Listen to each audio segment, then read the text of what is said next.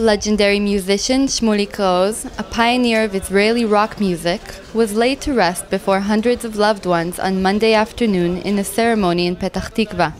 Kraus passed away Sunday night of swine flu at the age of 77. On Monday, mourners recalled him as a gifted artist with an outsized influence on Israeli culture and a man plagued by the turmoil of his personal life.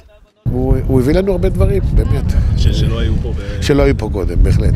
The only eulogy given at the gravesite was given by singer-songwriter Yankele Rotblit, a friend of Kraus for over 4 decades. Rotblit said that his friend opened new cultural horizons for Israelis of the 60s.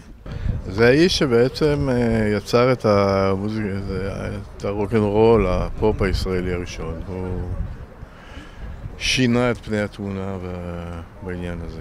Israeli composer Kobi Oshrat spoke about his friend of 40 years.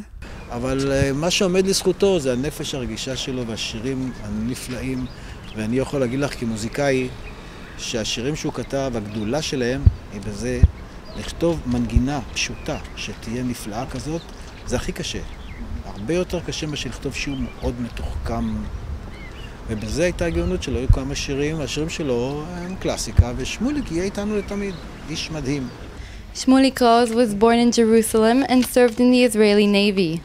In the early 1960s, he was part of the Ofarim trio, and later the legendary group Hachalonot HaGvoim, or the High Windows, along with Arik Einstein and his then future ex-wife, Josie Katz. After their divorce, Kraus continued with his musical career and made a foray into feature films.